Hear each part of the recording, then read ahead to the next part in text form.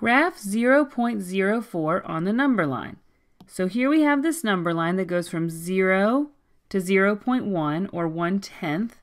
And between 0 and 1/10 we have 1, 2, 3, 4, 5, 6, 7, 8, 9, 10 equal spaces. So each of these spaces represents 1/10 of the distance. It's 1 out of 10 equal spaces. Or we could say it is 1/10 of this 10th. It's a 10th of the way to 1/10. That's a little bit tricky. Maybe let's pause and look at that visually and think about what does a 10th of a 10th really mean. So here I have already drawn a picture that's divided into 10 equal pieces. And if we shade one of them, then we're shading 1/10. This right here is 1/10.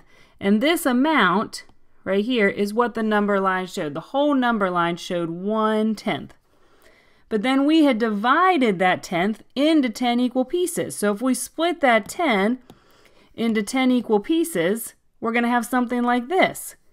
So here again, this top row would represent the entire 10th from the whole number line, but each little piece would be one of those 1/10 of that whole 10th.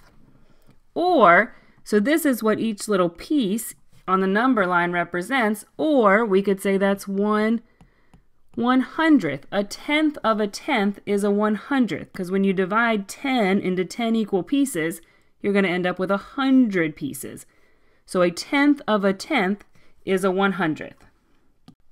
So looking back at the number line, now we know that this distance, a 10th of our 10th, is a 100th.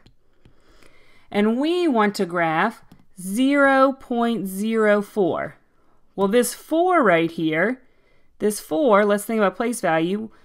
The zeros and the ones, the next 0 in the 10th, and this 4 is in the hundredths. So we could call this 4 hundredths, or even the fraction 4 hundredths.